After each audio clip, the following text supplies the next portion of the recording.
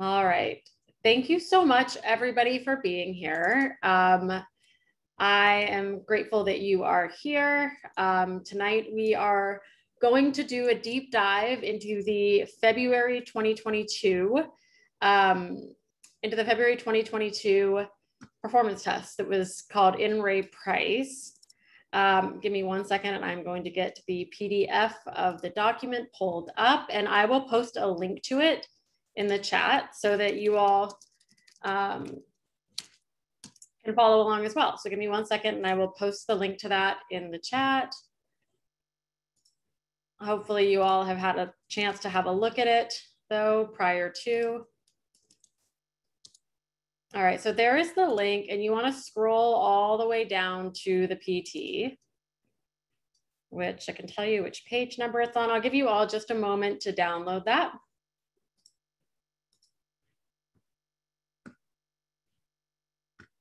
Okay, and the PT begins on page of the PDF, starts on page 9, is where the instructions and file are.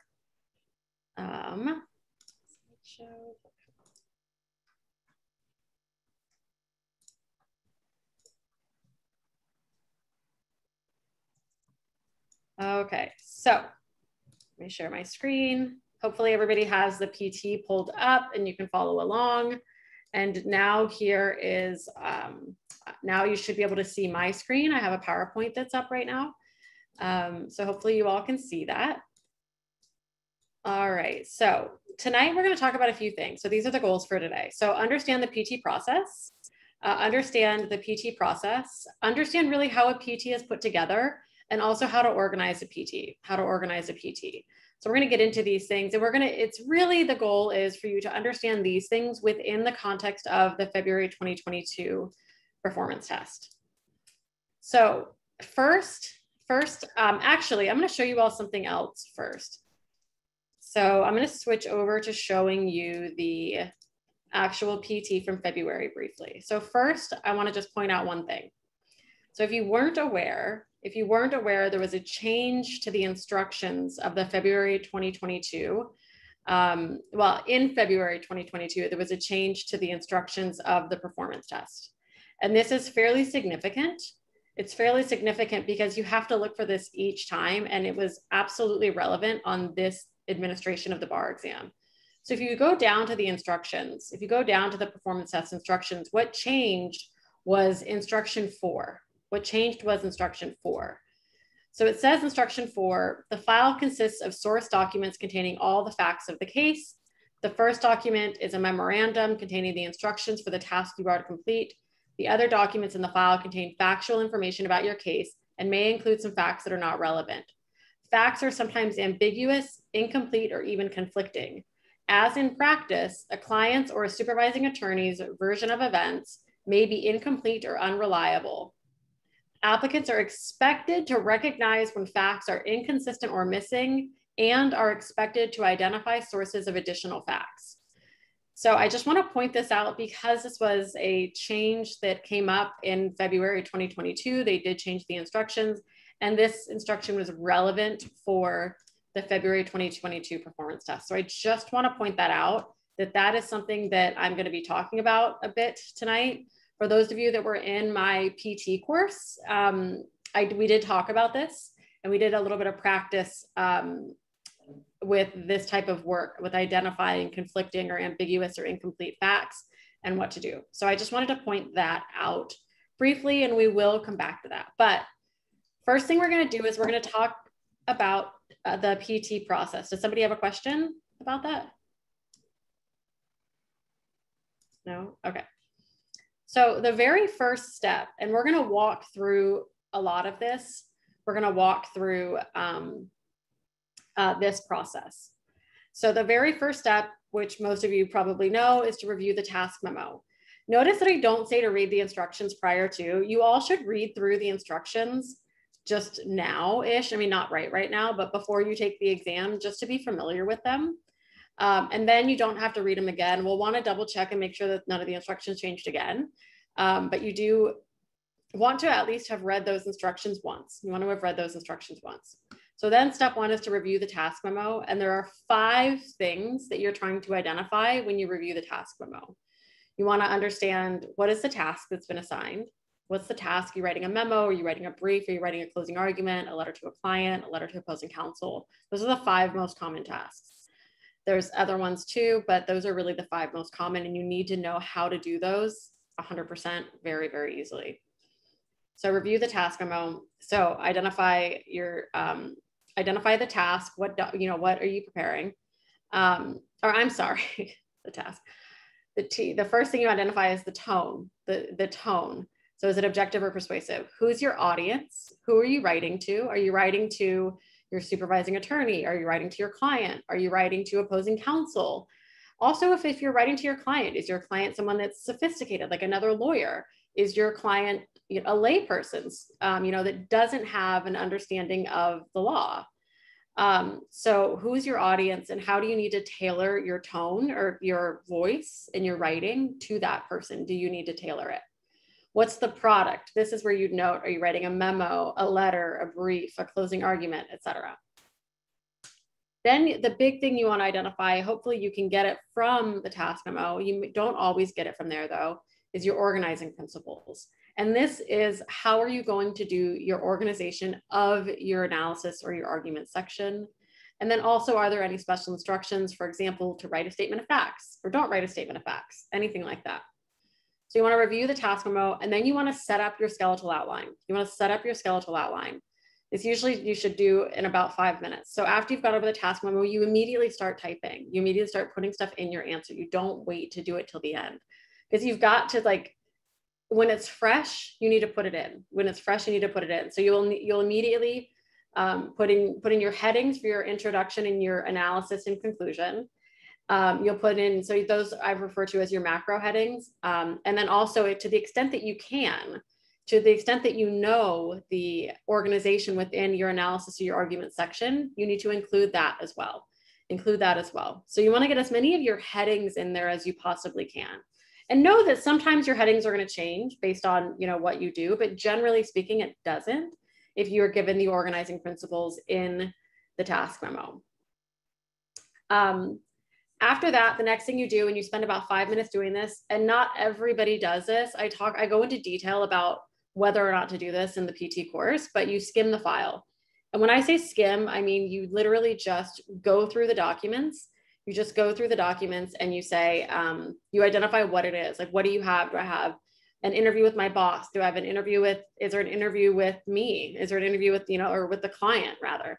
Interview with the client, interview with the client's boss. Is there a newspaper article? Is there, just some other client document? What all are you given within the file? You want to just quickly take note of that. If there's anything that jumps off the page, you want to just kind of skim through all of the materials and see if anything jumps out to you. So it's just a quick skim of the file, just to kind of make note of what you have. And when I say skim, I mean skim. You literally don't read it at this point. That, to me, it generally is going to be a waste of time. Occasionally I do have people that like to read that like to actually read the file first. That's something I address in the PT course. But generally speaking, I say that just keep it to a skim. And then after that, then you actually go and you skim and you read the library. So what I mean by this is you want to first identify, what do you have? Do I have one case? Do I have statutes in a case? What do I have? And then you go through and you skim, if it's cases, you skim the parts of the case, and we're going to do this until you start to see rules. Once you see rules, you slow down and you read from there. You're really focusing on the analysis of every case, and you're assigning the cases to their respective issues. You're assigning the cases to the respective issues within your actual answer document. You're saying, okay, if you have 3 cases and you have 3 issues, you might make a note that you're going to use, get the rules and the proof from, for issue 1 from case 1, you're going to get the rules and the proof for issue 2 from case 2, and you're going to get the rules and the proof for issue 3 from case 3. So you identify what you're using where. Then you draft your rules. And you also draft what I call rule proofs. Some people also call this a case explanation. Doesn't really matter. It's the same thing. So you then actually draft. This is where you actually start, before you even get to the file. before you get back to the file, you do some pretty heavy writing. You do some pretty heavy writing at this stage. So you draft those, and that should take about 15 minutes. It won't take you 15 minutes if you try to do it tonight or like, you know, right now or in the next week. It's going to take you longer. These are things that you have to practice, and you have to practice and know how to do incredibly well. You have to know how to do it incredibly well to get very good at it, to get really good at it. It does take a lot of practice. When I was studied for the bar, I wrote 8 or 10 PTs, something like that, in full. And that's when we had 3-hour PTs. So I wrote a lot of PTs, or a good amount, but I had also done tons and tons and tons of really tight work on like drafting this type of stuff before the bar. And I still wasn't like really the fastest person in the world at doing it when it came to the bar. So you guys are going to watch me do this, and you're going to want to be that fast. It takes a lot of practice. So it takes a lot of practice to be able to get it and just like know exactly what to do and how to do it. So I'm going to show you how, and we do practice this a ton. We do practice this a lot. After that, so now you have a good chunk of your actual PT written. You have all of your headings, your subheadings, you have your rules, you have your rule proofs or case explanations, all of that is written, and you're at about the 45-minute mark. So at about halfway through, you are actually done with a lot of it. You're done with a lot of it. And then you spend the remaining 45 minutes reading your file and actually writing the analysis and hopefully doing a little bit of proofreading. So then you go back and you read your analysis. You go back and you actually read your analysis, you read the file. You read the file. So you read the file and you spend about 15 minutes there. And as you read the file, after you've gone through the library, the significance of the facts should stand out to you. The significance of the facts should stand out to you, and it should be like fairly obvious what they're getting at with the facts. They should be fairly obvious what they're getting at. So that you read the file, and then step 7, then you actually write your analysis, and you spend about 25 minutes doing this. And this is to just write the analysis section, And you've got to make comparisons between the facts from the cases in the library and the file facts. You also have to make sure that you've actually analyzed each rule that they've given you. You have to make sure that you've analyzed every rule. And that's something that I see like on the February 2022 PT, that's something that I saw a lot of people didn't do. And that's where I saw some lower scores, is people, you know, this one was incredibly rule heavy. There was like rule after rule after rule after rule and comments, and they went more in depth into the rules in the case. And you needed to include all of that, and you needed to actually do all of the analysis. And I just saw a lot of that lacking. So that's something when you go back and, you know, look at your PT, when you self-assess your PT, like, and all of you should go back and look at your PT that you wrote after this session. Like maybe look at it tomorrow and say, okay, well, what could you have done better? What could you have done better? All right, so this is just a quick review of the PT process. So now we're going to talk about actually doing it. So step one, you have to review the task memo. So let me do, oops. 1 second. Let me get my document open, and let me get my PT open.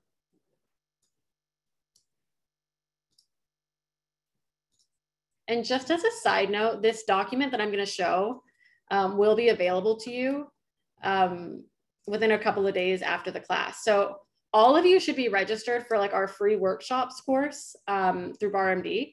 Because that is where, if you attend a workshop and you've seen like any of my free workshops, there's usually answers and documents that go along with the workshop, including the one tonight. And all of the materials are available in the course, in the free workshop course. So make sure that you are registered for that. Let me just get this, do a new share. Okay. Oops. All right. So you should see 2 documents on the left and on the right. You should see the PT on the left, and you should see my answer. Well, you don't see my answer yet, but you should see the document with my on the right that says February 2022 performance test. So, okay. So So on this, let's look at the task memo. So this first document is called the task memo. So I'm going to read and I'm going to organize it out. I'm going to read the task memo and I want to pay attention to the things that I said a minute ago. Let me do this. PDF. All right, so I want to look for the tone, audience, what product, the organizing principle, and any special instructions.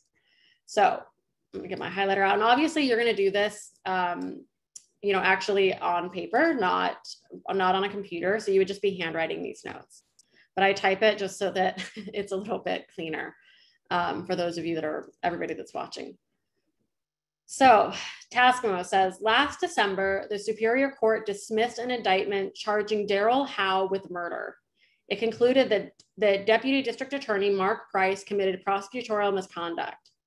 It found that Price's dealing with Howe on October 3rd and November 18th, 2021, without the consent of Howe's counsel, violated Howe's privilege against compelled self-incrimination and his right to the assistance of counsel under the 5th and 6th Amendments. In dismissing the indictment, the court stated that it had initially considered, but ultimately decided against, referring the matter to the state bar to investigate whether, in his dealing with Howe on those dates, Price violated Columbia Rule of Professional Conduct, Conduct 4.2. Rule 4.2, which is commonly referred to as the no contact rule, prohibits a lawyer from communicating with a person known to be represented by another lawyer without the lawyer's consent. So immediately off the bat, I see that I notice a couple of things, that there are 2 communications, October 3rd and November 18th. And I notice that they give me a rule here. So rule 4.2. So DA Hector Santiago has asked me to draft a proposed policy to assist deputy DAs in avoiding violation of rule 4.2. As a first step, I have interviewed Price and have also interviewed Price's supervisor, Senior Deputy District Attorney Layla Sayed. So interviewed Price. So that whenever they tell you they interviewed people, we know that we're going to get those documents in the file. Before I begin drafting a proposed policy, I want to know whether, in fact, Price violated Rule 4.2 in his dealings with Howe on October 3rd and November 18th. So I have 2 factual issues to resolve. Whenever I have 2 factual issues to resolve, that's going to help provide my organizational structure within my analysis section. So this gives me my organizing principles. And then there might be more. To that end, please prepare a memorandum, so I'm writing a memo, addressing whether Price violated Rule 4.2 in his dealings with Howe on each date, including whether he could rely on Columbia Rule of Professional Conduct 5.2. So now I have, for 2 dates, I have 2 rules I have to analyze. So for October 3rd, I have to analyze Rule 4.2 and Rule 5.2. And for November 18th, I have to analyze Rule 4.2 and 5.2. So now I know, although I'm going to show you in a minute, what this organization looks like. And I think that a lot of people, it took a while to figure this out and didn't totally organize it properly. And I think that people had a tough time figuring that out. And then that ate up time, and it ate up time. And also, if you didn't organize it well, that means that it was harder for the bar grader to see the good work that you did. So they may not see it because they're reading it too quickly. So they expect things to be in a particular order. Now, that being said, there is more than one way to organize this PT, and I will talk about that in a little bit. So Rule 5.2 provides that a lawyer does not violate any rule of professional conduct if the lawyer acts in accordance with the supervisor's reasonable resolution of an arguable question of professional duty. So that gives me a big rule, and this rule I can see has 2 components. So it's got to be a reasonable resolution, and it has to be on an arguable question of professional duty. Do not include a separate statement of facts, but be sure to use the facts in your analysis. So they give us some special instructions. So what's the task? What's my task?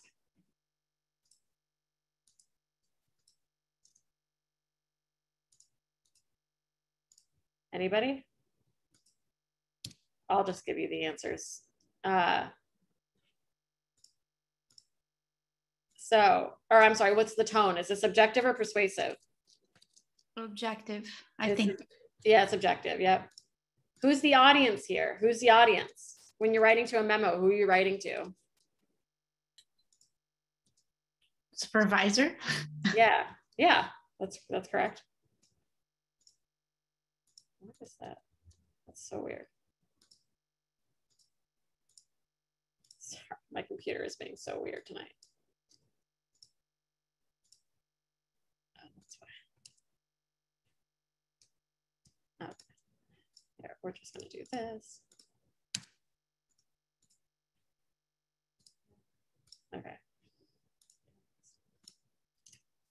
Audience is supervising attorney. What's the product I'm prepping? Memo. It's a memo. Yep. How am I going to organize? So this, I'll tell you, I'm going to organize by thing, organize by thing, and then underneath thing, I'm going to organize by law. So I'm going to organize by October 3rd, November 18th, and then law, then 4.2, 5.2. Often it's easier than this. Often you'll just say by event, or you'll say by, you know, by legal issue or by client question. It'll often be easier, but I want to get a little bit specific in here because I think people had a hard time with that. Here they say no statement of facts. No statement of facts. All right. Anybody have any questions at this point? I do. Sorry, yeah. I'm not super familiar with the PT. So the way I would organize, would it be better, for example, if I had first but the rules and then the analysis? Well, let's get into that because that's like a question for later. Let's get into that. I just mean, do you have any questions about the task memo? Not about any of this stuff just yet. No. Okay. All right. Okay. And if you guys just give me 1 second, my dog is crying and I'm going to let him. Just give me 1 second. I'll be right back.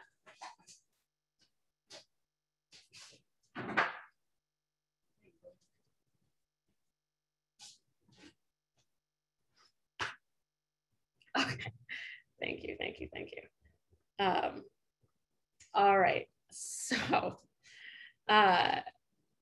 product and organization and special instructions. So Anna asked, what is TAPOS? Tone, audience, product, organization, special instructions. So after that, step 2 is to do, and these are the steps are outlined here in this document, and you will be able to view this. You won't be able to print it or anything, but you will be able to view this. So we're going to set up the PT skeletal outline. So based on my looking at the task memo, I'm going to actually type this up. So this is what I should have done. So I put in my to from date Ray. You just get this from the top of the memo. You get it from right here. Just basically copy it. I put in my headings for my introduction, my analysis, and conclusion. I put in those headings. And then I also quickly draft my introduction and my conclusion. I just quickly draft my intro and my conclusion. And your introduction is 1 sentence. Below, please find my analysis regarding whatever they told you to do. And that's it. You do this. I see people write massive introductions and it wastes so much time. Don't do that. Don't do that. And then I do a quick conclusion. Thank you for allowing me to conduct this analysis for you. If you have any further questions, please let me know. Please let me know. Then the thing that I want to point out here, you can kind of ignore this stuff for now. I'm going to ignore this. This is how I'm going to organize it because, and I go into this and give lots of different examples of this in the actual PT course, but here they give us, let me just grab him so he's calm. This is Archie, just everybody. This is my puppy dog. And he doesn't like it when I'm teaching and I've been on the computer all day. All right, so in our analysis section, here they give us 2 dates. And for each date, we have to analyze 2 very specific rules, Rule 4.2 and Rule 5.2. Rule 4.2 and Rule 5.2. So we have a date here and a date here. So whenever they give us two things like that, and a date I call a thing versus rules, we want to organize by that. And you'll see this a lot. I'm trying to give you generic advice you can apply to other PTs. So that's why I'm explaining that in particular. And again, we do go over this tons in the PT course, but yeah. So this is my organization. So this is really what it should look like after you're done with step 2. So 10 minutes in, I've already figured out what I've already got. It already looks kind of nice. I've got an intro and a conclusion in there. I will always add to my conclusion if I have time at the end. I'm going to add some specific answers, like a short specific answer to the questions asked. But no matter what, if you're running out of time, you don't want it to be really, really patently obvious that you're running out of time. So it's good to just have a quick intro and a quick conclusion, you know, in here already. And you just want to have that stuff done so you don't have to think about it anymore. And again, like I said, at the end, should you have time, and hopefully you will, you'll add a little bit more specificity to the conclusion. But I don't ever edit the intro afterwards. Then I want to put in my sort of my microstructure, which is where am I going to put my rules? Where am I going to put my rule proof? What's my analysis and conclusion paragraphs. So here, because I have rules that apply, the same rules apply to both, I'm going to probably put my rules up top. That's why it says rules, and probably my rule proof potentially up here. And I'm going to have an analysis, potentially a counter argument for each rule. Analysis, counter argument. And then I have, again, for November 18th, analysis, potential counter argument. Oops, actually. And at the end of this, you should have a conclusion as to this issue. So this second C stands for conclusion. And then again, rule 5.2, analysis paragraph, potential counter argument, and conclusion overall. The P stands for rule proof. It's really explaining what happens in a case. You're proving up how the rule operates, In law school, some legal writing professors call this a case explanation. I don't call it a rule explanation because I use that term for something else, but I call it a rule proof, generally speaking, because that to me is more precise than calling something a case explanation, because it's more than just explaining what happened in a case. It's saying exactly how does that rule, you're proving how the rule works in action. Like, what does it look like? What does it look like when a court applies the rule to parties, to real life? What does that look like? Or here, it's not real life, but to a set of people. Any questions so far? Other than why my dog keeps barking.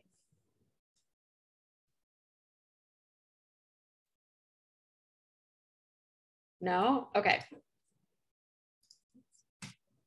All right. So we're done with steps 1 and 2. Next, we want to skim the file. And I'm going to literally, this is what skimming the file looks like.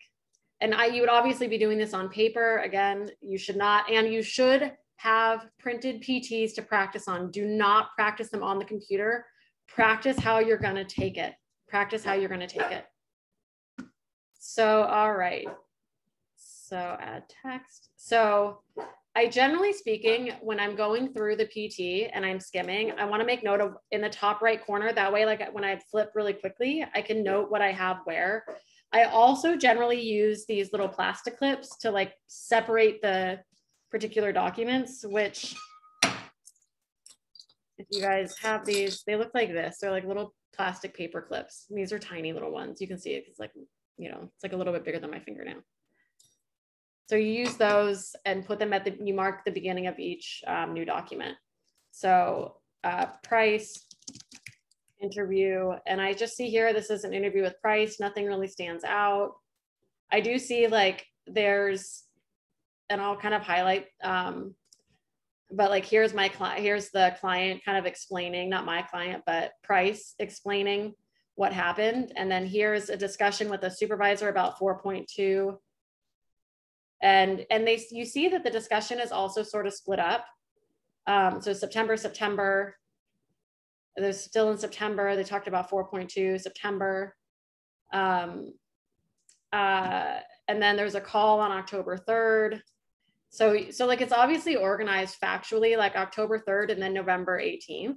So October 3rd, and then something happens, some stuff happens. There was an indictment, and then there's a November 18th conversation. All right, they talk about Rule 4.2. Again, so I'm just looking at it. Okay, and that's it. And then this is the interview of Layla Syed. So, oops, that text. Syed interview. Okay, and I'm just gonna scroll through this. Okay, that's no problem. Let me ask you about your discussions. Okay. Okay, so there's just, nothing is standing out. I'm literally just skimming. Do you recall speaking about the admissibility? Yeah. And then I see this, the thing that stands out, like sometimes really short sentences stand out to me. And like, you know, the no is a complete sentence here. It says, do you recall speaking with Mark about Rule 4.2, the no contact rule? And like, when I looked above, I was like, well, it looks like he did say that they talked about it. Here she says that they didn't talk about it. So there's a conflict in the facts. There's a conflict in the facts. And if you didn't deal with this, you were definitely not getting a passing score on the PT. You were not getting a passing score on the PT. And she says, they say, you don't recall telling him. No. Are you sure? Yes, I'm sure. Why? So they're spending a lot of time detailing this whole factual dispute. And then they talk about November 18th. No. Okay. And yeah, so then they talk about November 18th. So we can see that each transcript is split up based on the calls. Each transcript is split up based on the call. So I'm like, all right. So when it comes to it, I know that when I get to my, October 3rd conversation, I'm going to use certain parts of the transcript, and I will probably note, like I'll probably make a bracket around everything that's for October 3rd and be like, okay, October 3rd, a bracket around the conversations related to November 18th, just so I can find those things easily. So I will often in my skim, I will just mark up the PT so that when I go back to it, it's going to be a little bit easier and I'm not spending so much time like looking for things. I kind of want to just make it so that it's a little easier for me to find things. And that's it. That's all that's in the file. So that was genuinely like 5 minutes or less, even though I'm sitting here yammering, talking about this stuff. So then I get to the library. All right, I see that I have two things. I have some rules, I have some statutes, and I have one case. It's a Columbia Supreme Court case though. It is a skill to parse statutes. So I tend to think that whenever there are statutes that are given, it makes it a little bit more difficult. It makes the PT a little bit more difficult. And then also when it's one case, generally they're going to cite to a case within the case. And even if they don't, especially if they don't, you really have to like use that case and go in depth on it. So, okay. So now, and again, I'm going to make notes about, what I have here. So CRPC, I have the Columbia Rules of Professional Conduct here. Oops. CRPC, and I would put one of my little clippies on here on the actual page so that it makes things easier to find. And I see here that there are a lot of rules. There's a lot of rules. And I'm like, all right, so I have rule 4.2 and 5.2. I know that these are going to be really important, but I don't know what all is going to be really important quite yet. So I'm going to read this, but I'm not necessarily going to type all of it into my answer just yet. I want to make note of what I have. If you have a lot of rules, generally the case is going to tell you which rules are most important, and it's going to kind of lay the rules out for you. That doesn't mean that you don't come back and read these rules and look to see what else you need to add. But you do, when there's a lot of rules like this, and I do consider this not a lot of rules, a lot of statutes, like there's 2 full pages of statutes. To me, that's a lot. And I don't want to spend time parsing that just yet. So I'm going to go to the case. All right. Any questions so far?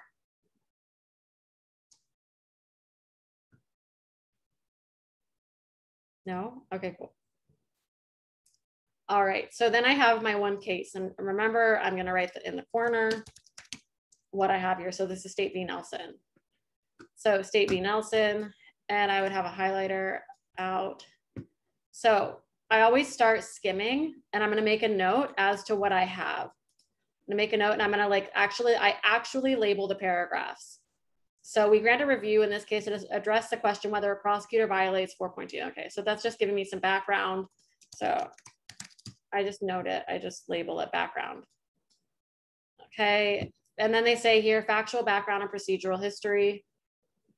So I'm actually just going to highlight that because they actually break the case down for you.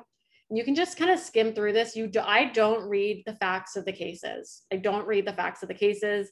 There's a lot of reasons, but and you might come back and actually read the facts of the cases, but generally I don't. There's only been one instance, one PT, since California switched to the 90-minute PTs. There's only been one instance where I actually felt like I needed to go back, and then it turned out that I really didn't.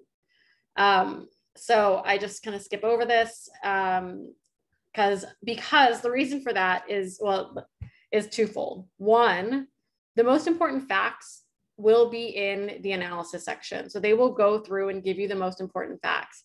If you can't make sense of the facts, if it feels like something's missing and you have to go back, fine, maybe.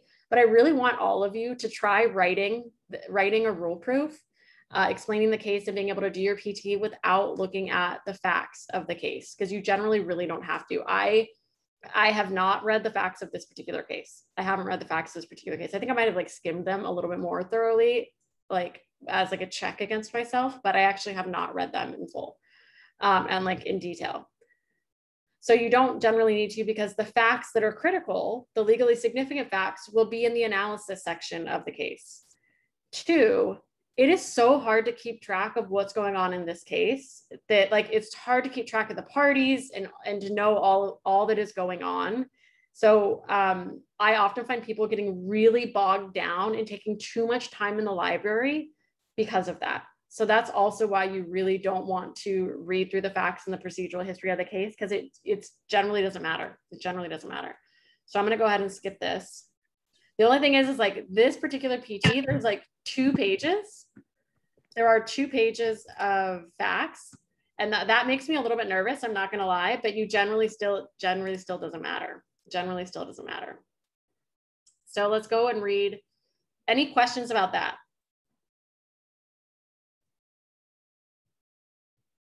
No? Okay, good. All right, so now we have the discussion section, and this is where you really want to start paying attention. It's not always labeled like this for you, though. It's not always labeled like this. This just happens to do it, which makes it really nice. But generally, you have to go through and you have to identify, where is it facts, where is it procedure? And once you get to the procedure, then generally they're going to get into the rules, and then they do the analysis. But you have to, this one, they labeled it for you, so you didn't really have to worry too much about identifying where do the rules start. So we're going to read this, and I'm going to highlight the rules for you. So the state does not dispute that if Lyons violated Rule 4.2, the Superior Court properly dismissed the indictment against Nelson in the exercise of its supervisory power. The state claims only that Lyons did not violate Rule 4.2. In support, the state argues that Rule 4.2 was not intended to apply to a prosecutor. So they lay out this argument, and then the court gives an answer to that, which is not surprising. They say it is too late in the day to present such an argument. Years ago, we held that, and we're just going to get this as a rule. A prosecutor is no less subject to the Columbia Rules of Professional Conduct than any other lawyer.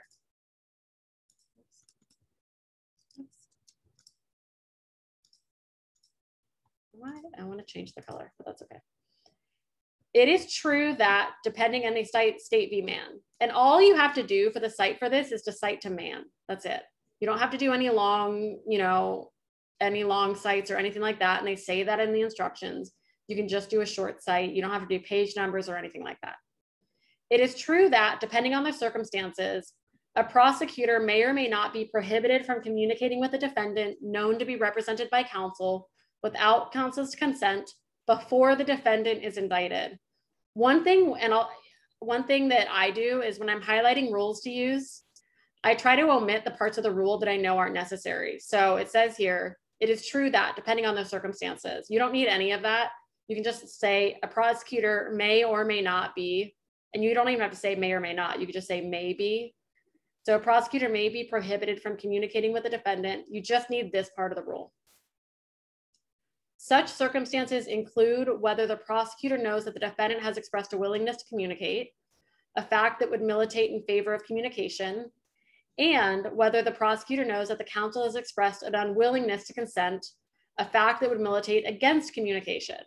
So under 4.2, the rules of professional conduct apply to prosecutors. A prosecutor may or may not be prohibited from communicating with the defendant that's known to be represented by counsel before the defendant's indicted. So that there's going to be a question. If the prosecutor knows that the defendant wants to talk, that weighs in favor of communication. If the prosecutor knows that the party that's represented, that the lawyer doesn't want the defendant to talk, that weighs against communication. So this is a balancing test. So this can really go either way. This tells me that there's going to be ambiguity in Rule 4.2. So I'm probably going to have a counter argument there, and I'm going to make a note of that. So it's could go either way. So, and they italicize part of the rule before the defendant is indicted because they want to call your attention to that. These are all based on real cases. All of these cases are edited down by the bar examiners. And often when they italicize things in a case, it's because they're trying to draw your attention to it, the bar taker's attention to it. So one of the things I wanted to talk about was understanding how a PT is put together so that you could understand how to take it apart. So here, one of the things they're doing is they're trying to draw a distinction between pre-indictment and post-indictment. So what do you think is the difference between the October 3rd and the November 18th communications? An indictment has occurred in between. That means whether Price violated 4.2 is going to be ambiguous for the October 3rd communication, but it's not going to be ambiguous for the November 18th communication. It's going to be obvious. It's going to be obvious. So it says, but it is also true that in all circumstances, and they put stuff, another thing I mean, generally speaking in language, when we put things in a clause within offset commas, so a comma on either side, it's because we're drawing your attention. We're trying to make you pause. So it is also true that in all circumstances, a prosecutor is prohibited from communicating with a defendant known to be represented by counsel without counsel's consent after the defendant has been indicted. So here's another rule. And I can omit, again, it is also true that, just in all circumstances. Indictment gives rise to a defendant's Sixth Amendment to rely upon counsel as a medium between him and the state. I don't necessarily need that, but I might just include it. I'm going to assume that you would, because you wouldn't know to not include that. But I can tell you that you don't totally have to include that. The defendant's Sixth Amendment right would be meaningless if one of its critical components, a lawyer-client relationship characterized by trust and confidence, could be circumvented by a prosecutor under the guise of conducting an investigation. So this is policy. This is policy. I don't know why it won't let me change the highlighter color, but that's okay. I'm going to make a note.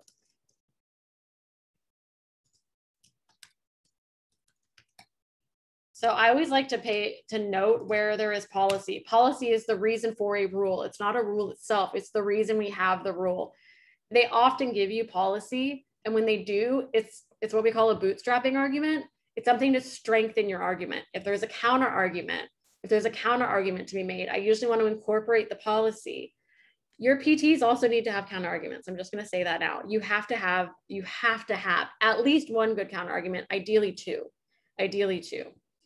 And often the policy will come in within your counter argument. So note that they break this down by argument.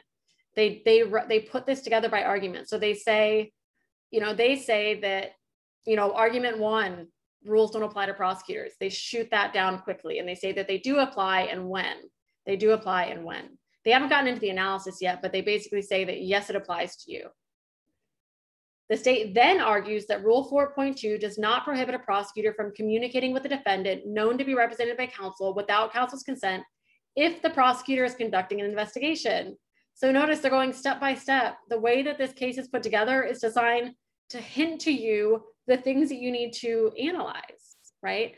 So if the prosecutor is conducting an investigation, so then we're going to say, okay, under 4.2, Under 4.2, in our instance, were they conducting an investigation? The state relies on comment H to rule 4.2, which states that the rule is not intended to preclude communications with represented persons in the course of legitimate investigative activities as authorized by law. It says, well, actually, I'm not going to highlight that. Because notice one thing here. Notice one thing. They're saying the state relies on the comment for this proposition. But we read, i.e. the court, and the court's going to have the correct interpretation. We read comment 8 to mean that, and you don't have to include all of, we read comment 8 to mean that. You just highlight the actual rule.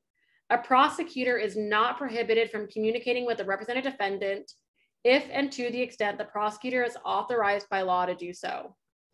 In Colombia, a prosecutor is not authorized by law to communicate with the represented defendant, whereas here, the defendant has been indicted. And this is really where we start to get a little bit of analysis. I would generally use different colored highlighters, but this isn't letting me change my highlighter color for some reason. Oops, maybe I do. I don't know why, it's weird. Finally, the state next argues that even if Rule 4.2 prohibits a prosecutor from communicating with a defendant known to be represented by counsel without counsel's consent, it prohibits a prosecutor only from speaking and not listening. So, and just FYI, right? They're going through these things like these are the arguments that they're making, and they're dealing with each argument in turn. That means you need to deal with each of those. You need to deal with each of those in your answer. So while certainly one purpose of Rule 4.2 is to prevent attorneys from utilizing their legal skills to gain an advantage over an unsophisticated layperson, an equally important purpose is to protect a person by counsel not only from the approaches of his or her adversary's lawyers, but from the folly of his or her own well-meaning initiatives and the generally unfortunate consequences of his or her ignorance. So here's more policy. So there's not really tons of analysis. Oops. Yeah. This is some more policy. And then we get to the conclusion. Because Lyons did indeed violate Rule 4.2, the Superior Court properly dismissed the indictment against Nelson in the exercise of its supervisory power. So this to me, like this part is a bit ambiguous. So what we know here is that in Nelson, the defendant had already been indicted, and there was the only communication happened after indictment. The only communication happened after indictment. However, the court is analyzing and kind of making note of some points of ambiguity with respect to Rule 4.2. So this wasn't tons and tons of factual comparison. This was a lot of taking the rules, identifying what all the rules are, and making sure that you analyze every single rule and analyze the strength of various arguments and how would they militate one way or the other in terms of Rule 4.2. So looking at this, what I'm going to do is I'm then going to write my rules, and I'm going to write my rule proof. I'm going to write my rules and my rule proof. Let's take a quick break there just because we're at about the hour mark. Let's just take 5 minutes, just take a breather, and then I'm going to come back and talk about so that you can like refresh your brains a little bit. And then I'm going to talk about the rules to include here and then also drafting your rule proof. So yeah, let's take 5. We'll come back at 3 after.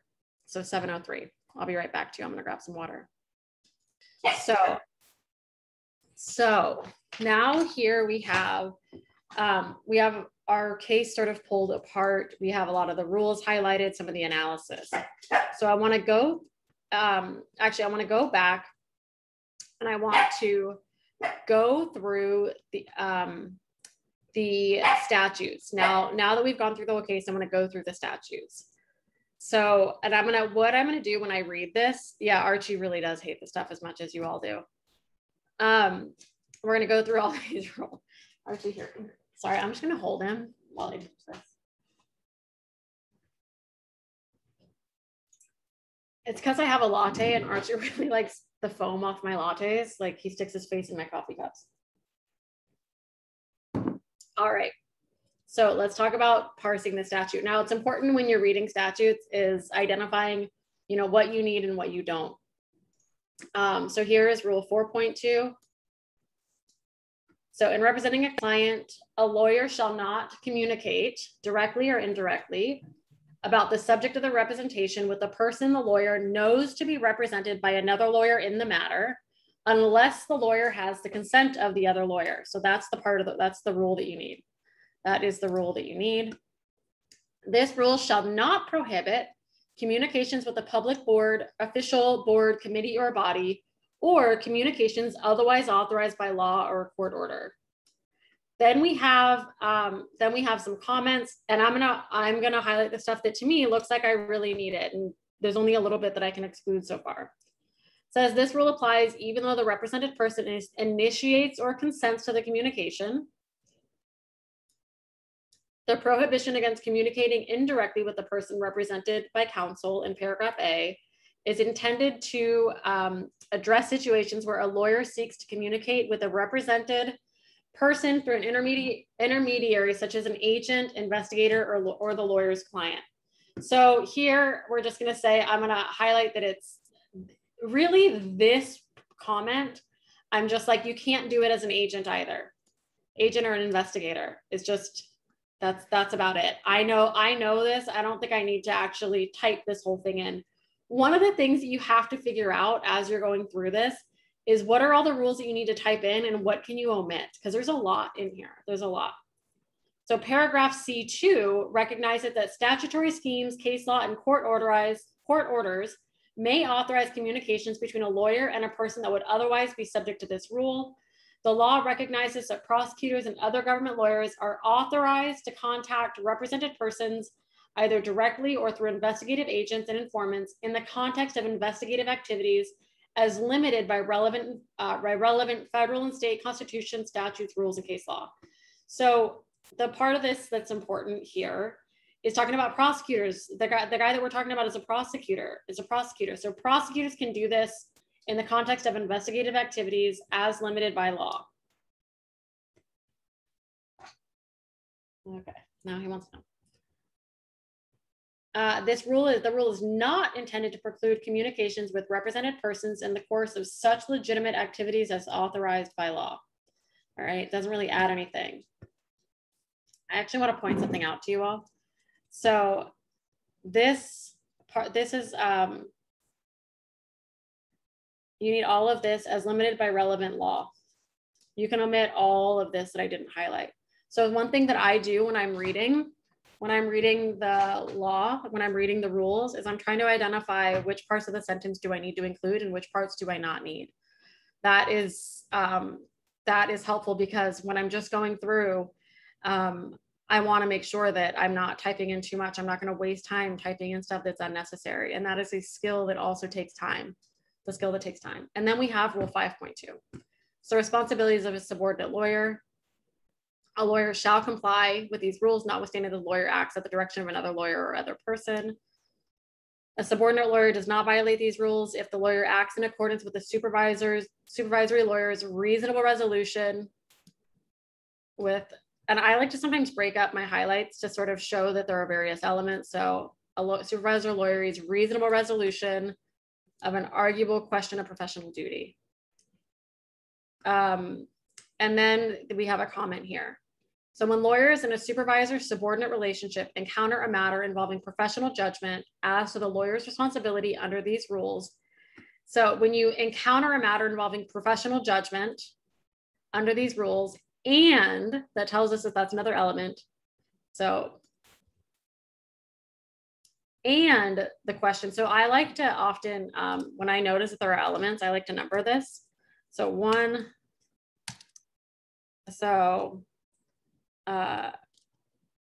one professional judgment.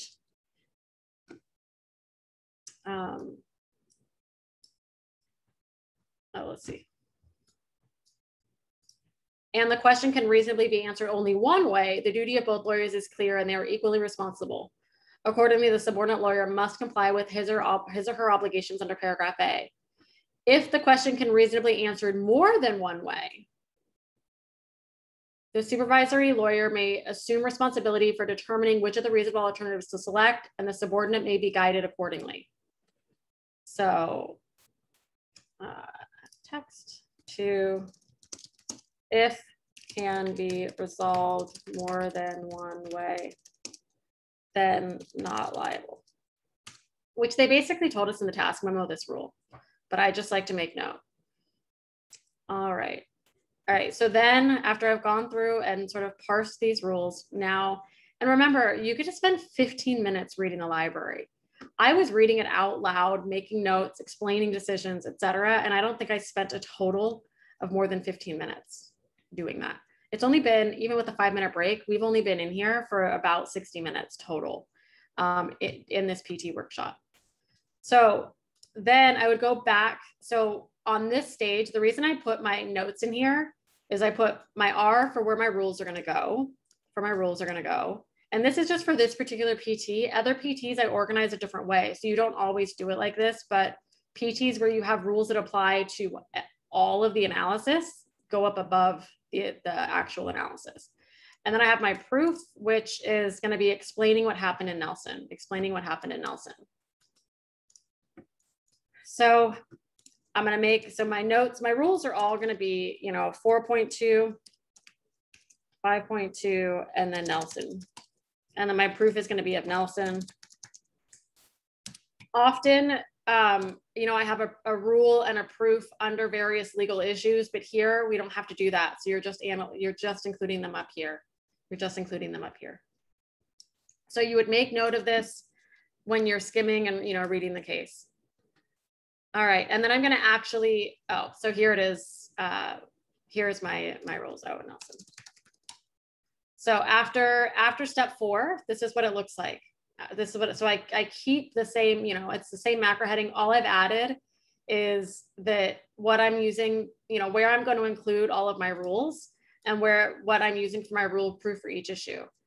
This will vary, and you can watch my other videos, or we go over like 9 or 10. We go over like 9-ish PTs in the PT course, plus there's additional ones that we don't go over live, but that you have access to. We go over all of the various ways to set up different PTs. Sometimes though, you'll have a rule and a proof like under a particular heading, because they might be, if there's different rules for this issue than this one, you're going to have the appropriate rules under each particular heading.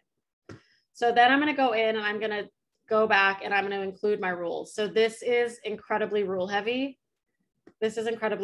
So I've got all my rules, and I'm not going to go through, writing all my rules and selecting those, but this is incredibly rule heavy. I will explain the A and the C. I will explain that.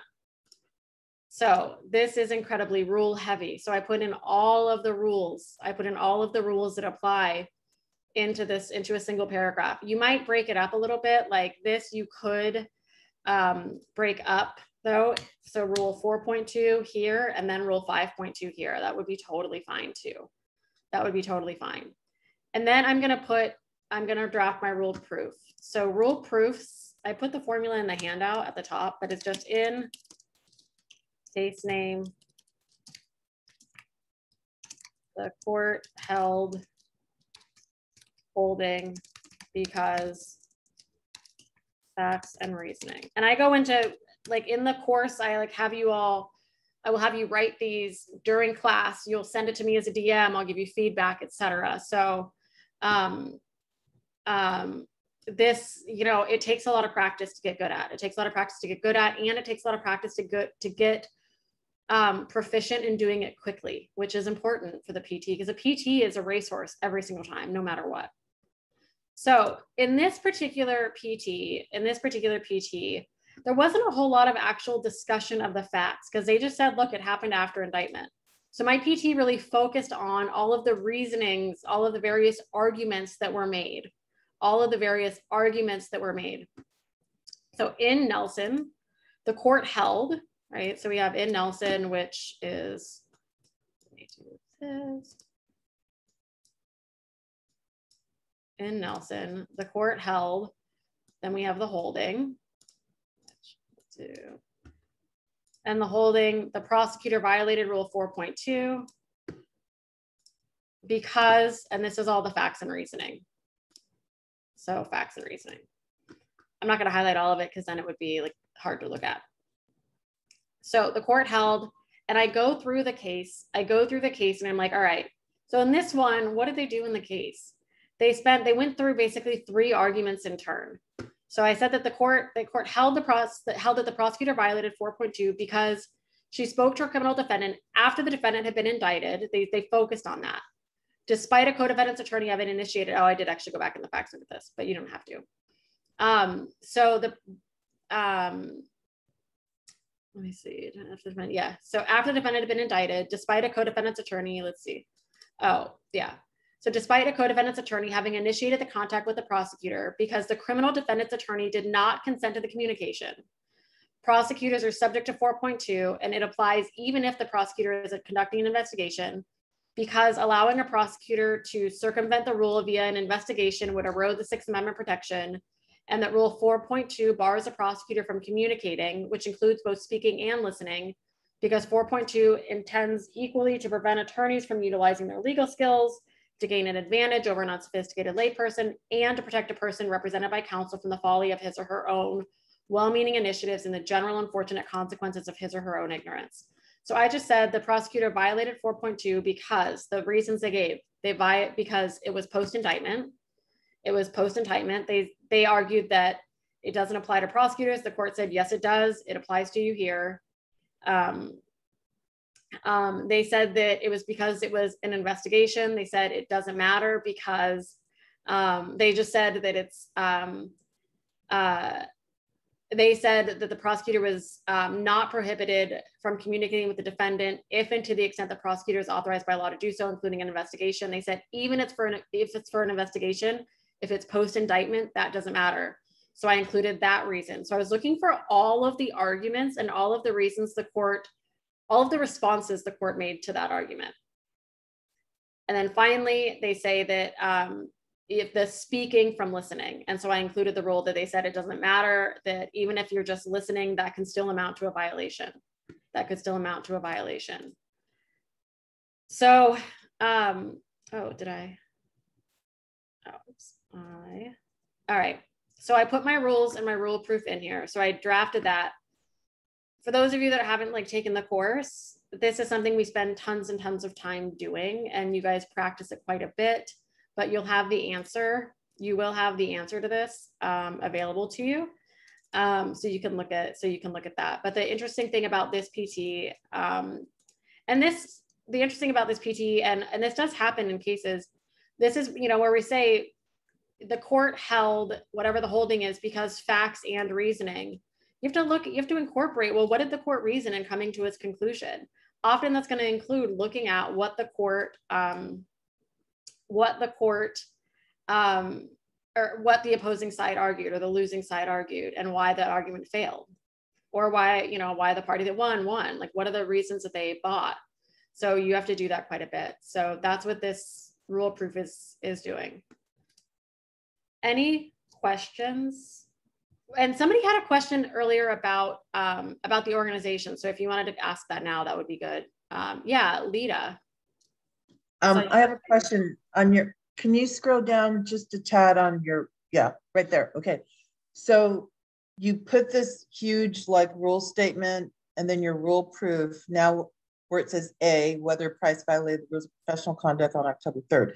Then you have rule 4.2. Are you going to again repeat that? No. This is analysis. This is just I shouldn't have had it there. This is analysis, counter argument, and analysis and counter argument there. No, this is just the analysis. I'm just saying this is my analysis of rule 4.2 and this is my analysis of rule 5.2. Oh, okay. Okay. Yeah. I get it now. Because I was like, why would you repeat that again? No. You definitely don't repeat that. That would be a big waste of time. Okay. And then my second question is, because you're finished with the product, right? With your paper. No, I'm not finished yet. No.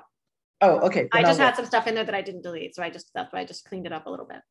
Okay. I'll wait. Thank you. Yeah. I'm going to get to the analysis. Yeah. Yolanda, did you have a question too? Yes, Maureen. Thank you. So my question is, there is any structure similar to Iraq or Kriak or something like that that we should use for this PT? It's Kerpak. It's or Kriak. Yeah. Kriak. Okay.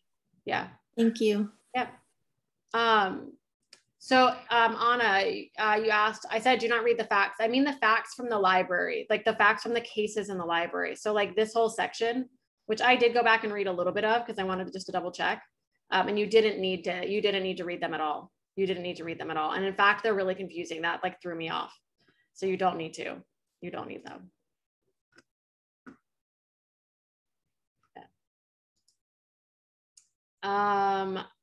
Okay. All right. So the next thing you're going to do, is you're going to go back and you're going to read the file. You're going to read the file. So let me scroll back up and you're actually going to read it now. And I'm not going to go through and write the whole analysis for this. I have written it and you all can read it. You all can read it. In the course, we do go through and like actually write a bit more. But this is just, you guys have all written this before. So yeah, so here we would actually read it. Let me just read this with you all. And I want to point some things out.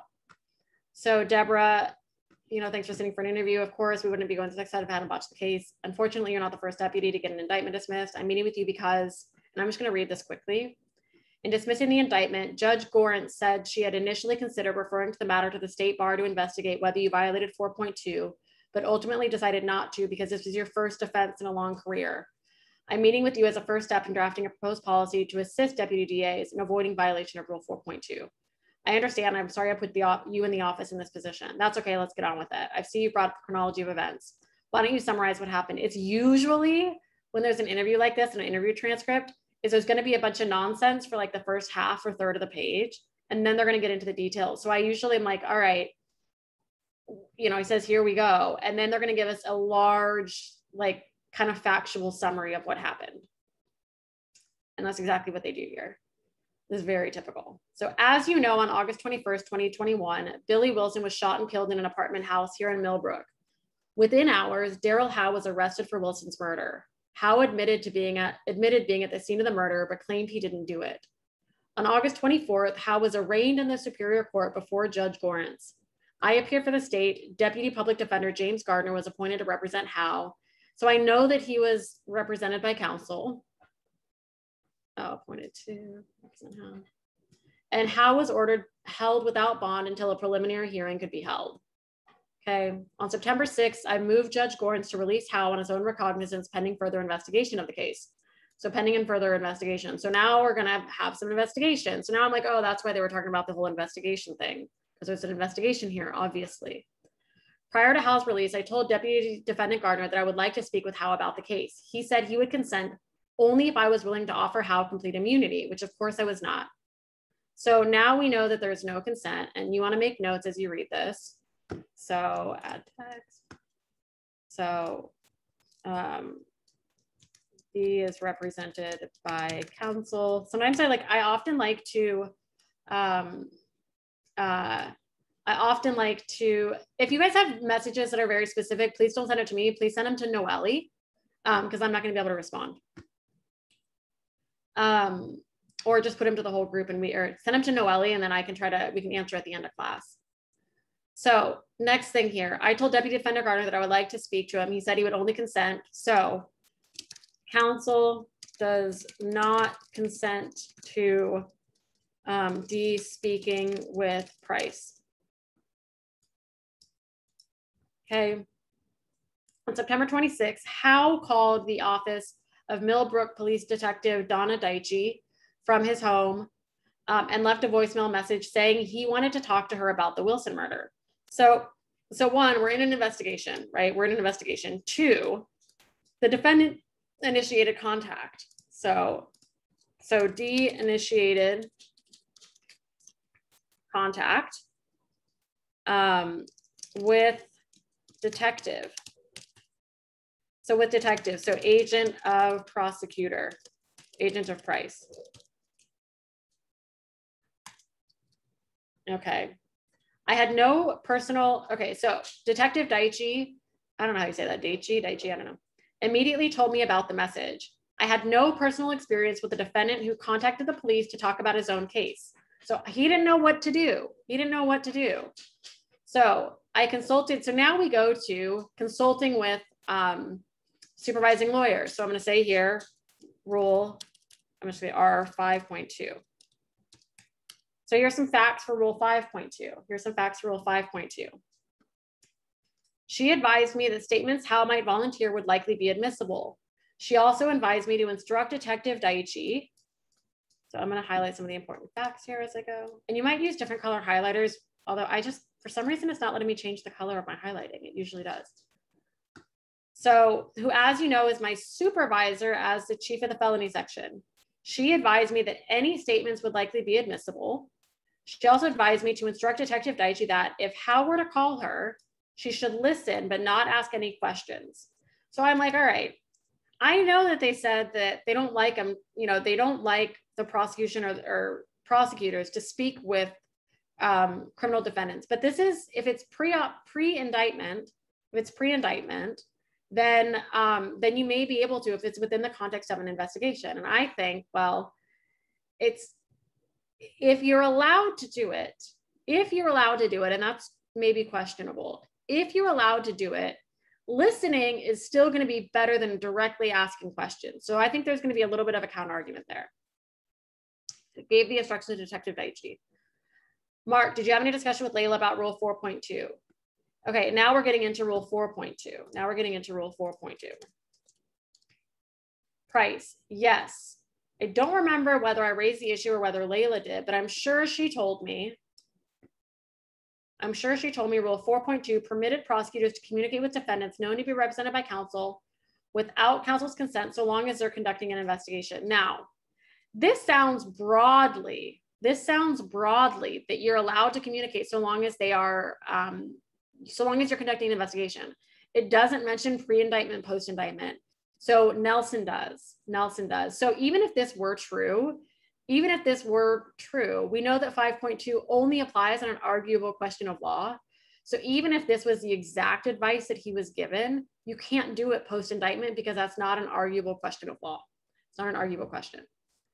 Okay, did Hal call Detective Daichi after September 26th? Yes, he called her from his home on October 23rd. So here we have October 3rd phone call. He made several statements to her about the Wilson murder. As I instructed her, she listened but did not ask any questions and reported to me what he said. So that's that. And then on October 5th, Judge Gorens conducted a preliminary hearing, found probable cause to charge Hal with the Wilson murder, and remanded him to custody and ordered him held without bond. At the preliminary hearing, Deputy Public Defender Gardner learned of the events of October 3rd and asked Judge Gorens to order Detective Daichi to not to speak with Hal. So the public defender learns of the events and then asks the judge to order the detective not to speak with Hal. Judge Gorens declines to do so. So the fact that the judge declined tends to indicate that this was actually okay conduct, but observed that Gardner would undoubtedly instruct Hal that such dealings were not in his best interest. So now he's been instructed that not to do this, that like you really shouldn't be doing that, you know, telling the criminal defendant. Then we have October 19th, the grand jury handed up the indictment charging Hal with the Wilson murder. So here is the indictment.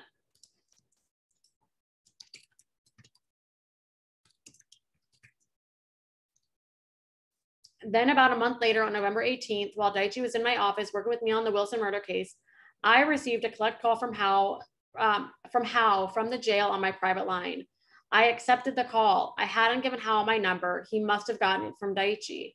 At my request, Daichi listened in on an extension. Although I advised Hal that he did not have to speak with me. Now this is post-indictment. This should not be happening. Although I advised Hal that he did not have to speak with me and that Deputy Public Defender Gardner would not be happy if he did, he nevertheless proceeded to talk about the Wilson murder for about 20 minutes while Daichi and I listened and took notes. So I hadn't given him his number. He must have gotten it from the detectives or from the, yeah. Also, the detective listens in. So advised how they did not have to speak with me, that this lawyer wouldn't be happy, but they still do. And they just listen. They just listen. So, all right. So this tells me, I'm like, well, maybe there's an argument that, you know, that he advised the defendant, well, you don't have to talk to me. Your lawyer doesn't want you to, like, etc. But at this point, it's post-indictment. He cannot be communicating. He can't be communicating. Any further discussion with Layla about Rule 4.2 around November 18th? Probably the same as before, that Rule 4.2 permitted prosecutors conducting an investigation with defendants known to be represented by counsel without counsel's consent. And then finally, as you know, Judge Gorentz held a hearing at the request of Deputy Public Defender Gardner. By this time, Gardner learned of the events of November 18th. Gardner moved to dismiss the indictment for what he claimed was prosecutorial misconduct. Unfortunately, Judge Gorentz granted the motion and the rest is history. All right, yes, Mark, sad to say it is. You've given me a good introduction. If I need to follow up, I'll let you know. Fine, again, I'm sorry about all of this. I understand we've got to be more careful in the future. Okay, so tons and tons of tons in here, right? I personally don't take tons of notes and like I'd mark up my file, but I don't start typing stuff into my actual document yet. I find that wastes too much time. I have had bar takers do that and find that it is helpful. That's something that like I usually talk about people like in the, you know, I usually talk with people about that in the class, about what's right for them. All right, now we have the Syed interview. Layla, thanks for coming in for an interview about the Howe case. No problem. You've had a chance to review. So I always read these. There's always going to be some like niceties at the beginning. Archie wants to say hi. There's some niceties here. You've had a chance to review any materials you might believe are relevant. Yes, but I must add that there were few such materials in the felony section. We don't have much time to commit anything to paper. All right, I understand. Let me cut to the chase and ask you about your discussions. Okay, ready when you are. Do you recall Mark consulting you on September 26th of last year after Howard contacted Millbrook Police Detective Donna Daichi and had made statements to her about the Wilson murder? Yes, although I can't swear we spoke on September 26th, I remember we spoke about Howell's statements to Detective Daichi. Do you recall Mark telling you something to the effect that he had no personal experience with the defendant who contacted the police to discuss his own case? Yes. Do you recall speaking with Mark about the admissibility of any statements Howell might make to Detective Daichi? Yes. I probably told him that any statements Howell might volunteer would likely be admissible. I'm not highlighting anything because there's nothing new here. This is all just like reiterating what we already know. All right. Yes, I probably told Mark to tell Detective Daichi to listen to Howell if he contacted her again, but not to ask him any questions and to report to Mark what Howell said. Why? To make sure any statements would be admissible. Do you recall speaking with Mark about Rule 4.2, the no contact rule? No. You don't recall telling him that the no contact rule or Rule 4.2 permitted prosecutors to communicate with defendants known to be represented by counsel without counsel's consent, so long as they're conducting an investigation? No. Are you sure? Yes, I'm sure. So this goes back to those instructions. There was a direct conflict in the facts here. And remember that you have to identify the conflicts and identify how you're going to resolve it or what other information you need. And also you should also identify how you can get that information. Why? So why are you sure that you didn't say that? Deborah, you know that we have to refer any non-trivial question about professional conduct to Senior Deputy District Attorney Lamar Lewis, the compliance officer. And dealing with a defendant who is known to be represented by counsel without counsel's consent is certainly a non-trivial question. Had Mark raised any question about the no contact rule with me, I would have referred it to Lamar. I didn't refer it to Lamar. That means Mark didn't raise it with me. Let's proceed to November 18th. Do you recall Mark consulting you around that date for a second time about Howell and his statements to Mark, as well as Detective Daichi? No. After speaking with Mark in September about Howell and his statements to Detective Daichi, I did not speak with him about the matter again, at least not before Judge Gorentz dismissed the indictment. So now we see like another conflict. There's actually two conflicts. This one doesn't matter so much though, but she says that that she didn't speak with him a second time. So this is actually a second factual discrepancy. This one though, I really don't think is that big of a deal.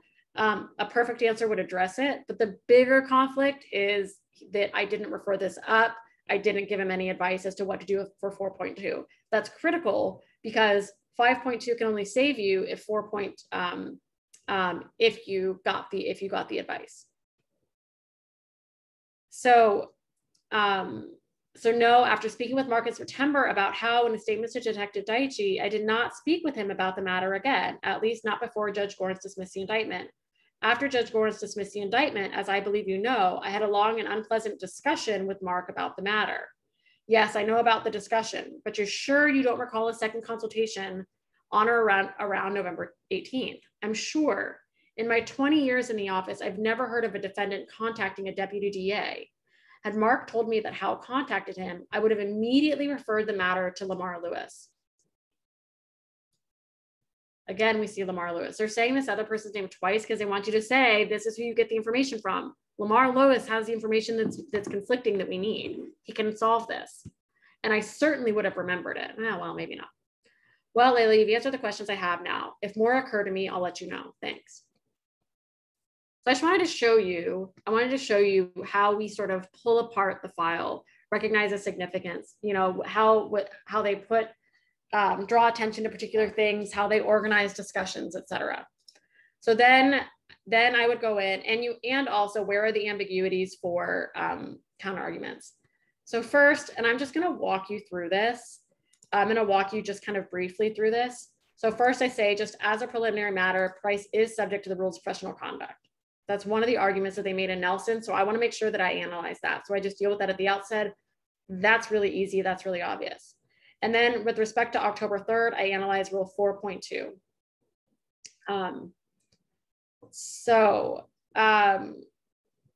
I talked about, I went through, you know, each rule basically in turn and said how rule 4.2 bars all communications.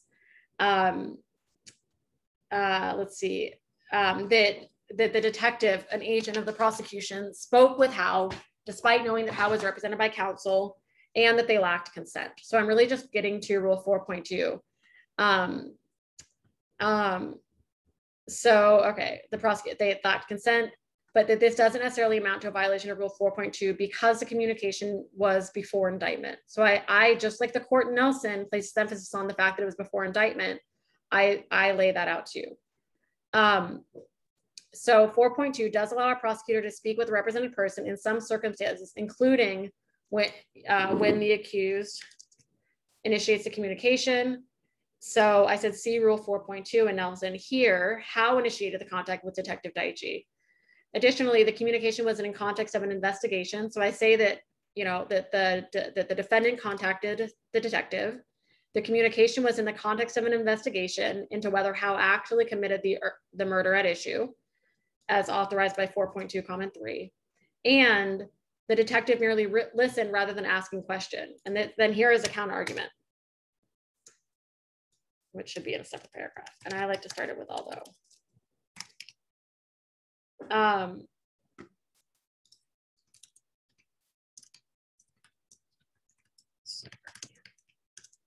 So I have my counter argument. Although listening can be just as problematic as questioning, which suggests it does violate rule 4.2, this argument is unpersuasive because it can still be viewed as a softer approach when the detective was permitted to ask questions at that stage. Moreover, the judge refused to order the detective not to speak with defendant, which indicates to the prosecution that their conduct was permissible. And then rule 5.2. Additionally, even if, so I'm giving an alternative argument, even if Price violated rule 4.2, Price might be able to rely on rule 5.2. So first, and then I'm going through each of the components of 5.2. Price is a subordinate lawyer because he had no experience regarding what to do when a criminal defendant contacted the police to talk about the defendant's case.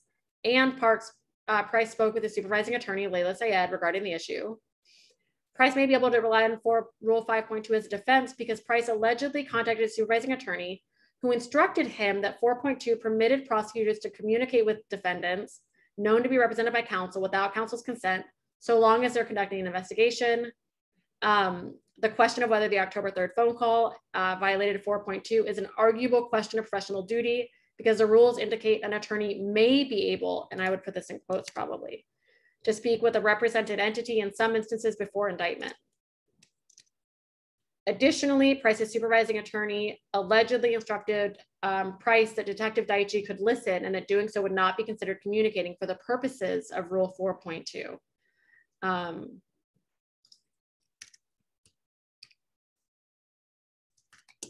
Okay, and then I have another little paragraph dealing with the facts, the factual dispute. Price's supervising attorney, Lila Sayed, disputes this conversation happened. So it would be critical to interview Senior Deputy District Attorney Lamar Lewis, the compliance officer, to verify whether Price's or Sayed's versions of events is true. Thus, and I would probably say, so long as Price's version of events is true, Price likely did not violate 4.2 in his dealings with Howe on October 3rd. However, he may be able to rely on Rule 5.2 even if he did, but we would need to speak with Lamar and Lewis to verify whose recollection is accurate. So and in the class, I get into like really writing analysis, but this is my analysis. Here's an analysis paragraph. Here's a counter argument paragraph. And then I go into Rule 5.2. So here's my analysis of 5.2. Here's the factual issue. And you might even lay this out, just be like factual discrepancy. I would never do that in real life, but on the bar, like in practice, but on the bar, I might do it just to call attention to the grader that I saw that, but you don't have to do that. It's just something you could do. And then I have my conclusion. So here's counter argument. So the last C is always counter argument, and any like C before that is a counter argument. Or I'm sorry, the last C is a conclusion. A C before that is a counter argument. And then again, and then I have November 18th. I say, here, this is very simple. Here, Howe was indicted on October 19th, or was it 9th? I don't remember. Which means he had already been indicted as of the November 18th communication. Thus, Price was barred from communicating with Howe from that date, even if it was in the course of an investigation and even if Howe initiated the contact. See Nelson. And then I have a counter argument here. Although Detective Daichi informed Howe that he did not have to speak with him, which suggests the communication on November 18th was permitted, this argument is unpersuasive because the court in Nelson explained that post-indictment communication is absolutely barred, even if the attorney merely listens. Thus, he violated 4.2. And then I explained why 5.2 doesn't save him here. And then I add a little bit of detail to the conclusion here. And I just want to point this out. My answer is only 1,277 words. This is not incredibly long. It's not incredibly long. And it's a little bit longer than that because I added a little bit as we were sitting here. But this is not incredibly long. A lot of people tell me that they run out of time, that they just don't type fast enough. How many words is it now? 1303. But if you, generally speaking, if you spend the amount of time typing that I tell you to spend here, which is around 45 minutes, it's around 45 minutes, even if you're not a super fast typer, which is like 40 words a minute, that will get you to 1,600 words. So you didn't even have to be like a 40 word a minute typer, which is like, that's average. So it's really about the time management and like knowing how to extract things from a case, knowing how to write analysis, knowing how to extract your rules, knowing how to deconstruct the case in the library. All right. Any questions? Which I'm sure there are plenty. When would this be made available, the document? Within about 2 days. We have to let the video process. And Noelle, I sent it to you earlier, Noelle. Let me just send it with a couple of little edits that I made. I'm going to send it to her right now and she'll get it posted. Any other questions? Yeah, go ahead, Ashley. Hi, yeah, I have a question. So I've heard a lot of a concept called analogizing. I'm not like familiar how I didn't see it in your answer. I don't know. I did do it. It was required to do it every time. Always required. You're going to compare analogizing or distinguishing as comparing the facts of our case to the facts of the case in the library. Here, I was analogizing one to the fact that it was that in Nelson, all the communications were post-indictment, so you couldn't do it. So I'm like, just like the prosecution in Nelson communicated post-indictment and it was barred. It was a violation. Here, it was the November 18th conversation was post-indictment and it's therefore barred. Two, the other thing that I analogized was all of the arguments that were made, all of the reasons that they gave. So that was the analogizing. So I was looking at the arguments and using that to analogizing those arguments to my case and how it would impact the case. Often other PTs, there's a lot more facts. This one was kind of unique in that there weren't as many facts, but you can analogize with the reasoning as well. Okay, thank you. Yeah.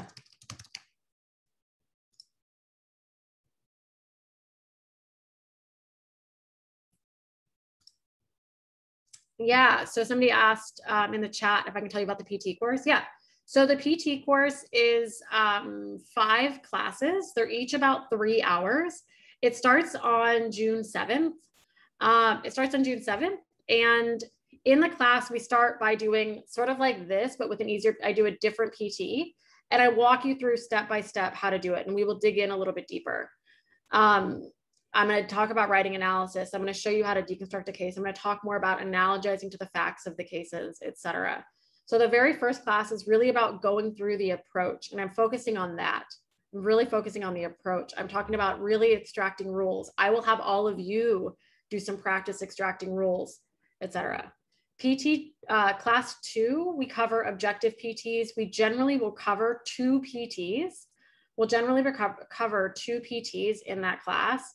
And again, in that class, like I'm going to have you all, and the thing that's really nice about the class 2 is that I do have you all write lots of stuff. Like I will have you write I'll say like, all right, how do you extract the rules? And I'll do part of it on the PT, and then I'll have you all do part of it on another section, and I'll have you DM the rules. I'll have you DM the rules to me. And so I can give you feedback on what you wrote. And we'll also have you practice drafting rule proofs. I do that in the objective class too. So I have you practice writing those, and I give you feedback on doing that. I give you formulas for doing that stuff. In the third class, we talk about all about persuasive PT. So I'm getting more into how, the various tasks that are persuasive. Like in objective, I talk about the various tasks. So like a letter to a client and a memo, setting it up, the language you use for the headings for an objective PT.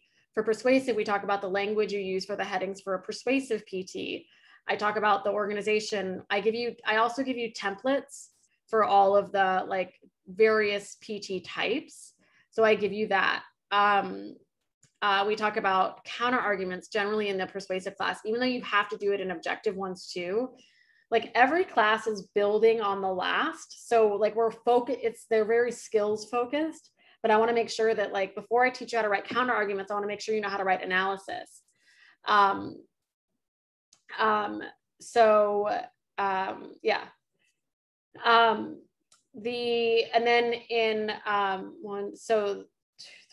In the fourth class, we cover like other tasks. So like drafting a closing argument. What if they give you something really crazy, like tell you to draft a will?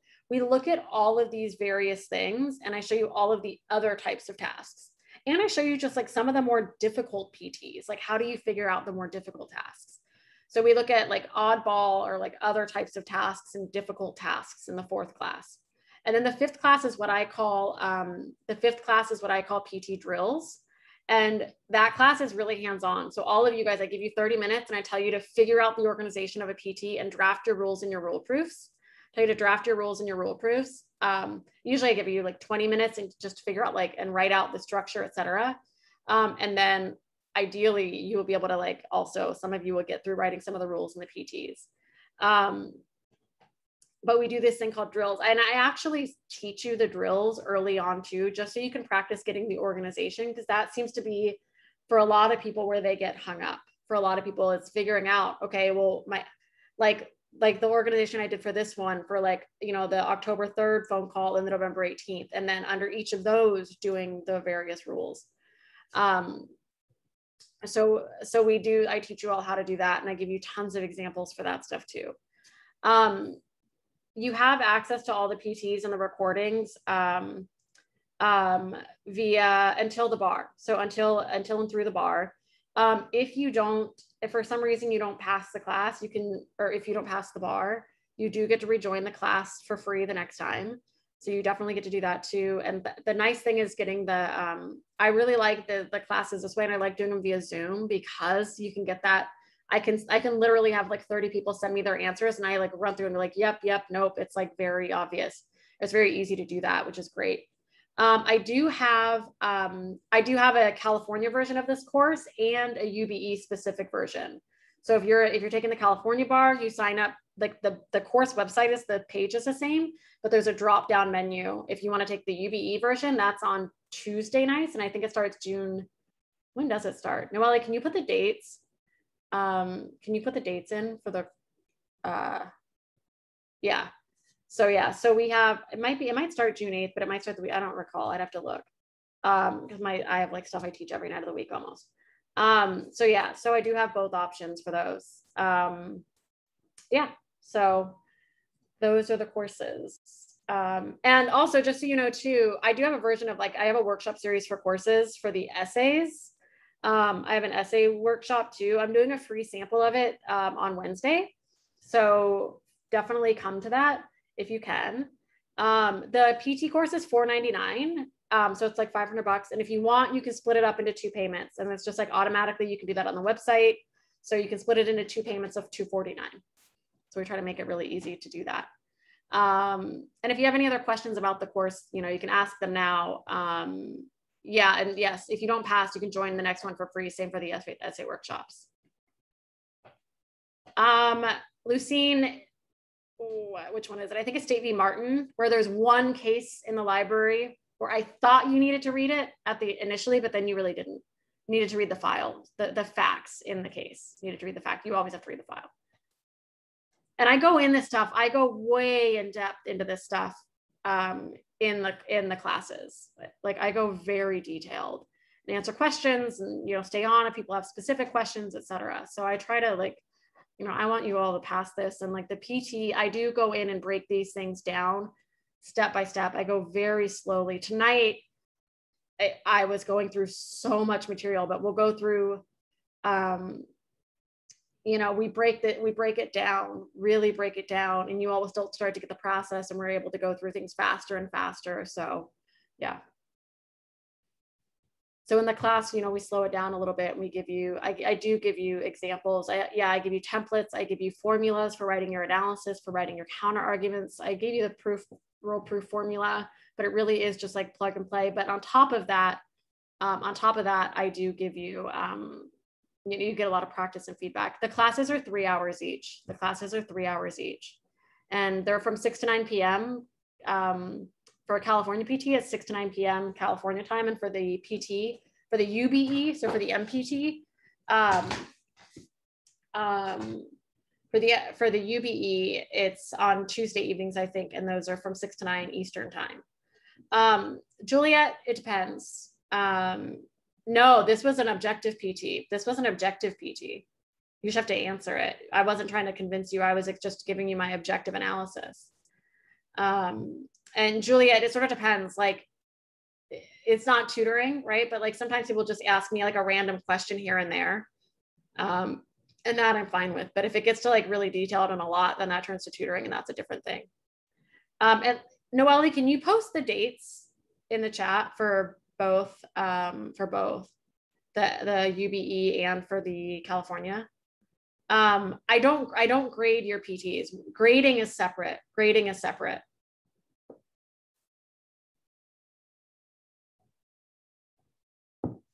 But you do get feedback in class. And a lot of people don't need it after.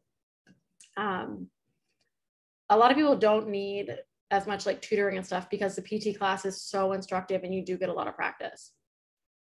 Thanks, Anthony.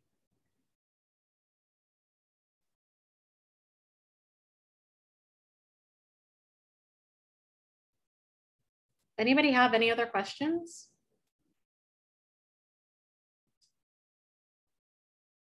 All right, everybody. Thank you so much for coming. I know that, it's a Sunday evening, couple of hours. It's kind of a lot. So thanks for coming. We will email the link out once to everybody that was registered for the workshop. Whoever iPhone is, send me a message and give me your email address, and I will send it to you. I don't know who that is, but yeah, thank you all for joining, and we're really happy to have you here. And if you found it helpful, please, you know, tell other people, and hopefully, hopefully we will see you in class. And I'm doing that free essay workshop on Wednesday, so definitely feel free to register for that too. And yeah, there are 5 sessions for the UBE, same price. Yep. All right. Thanks so much, everybody. You can stop the recording, Noelle.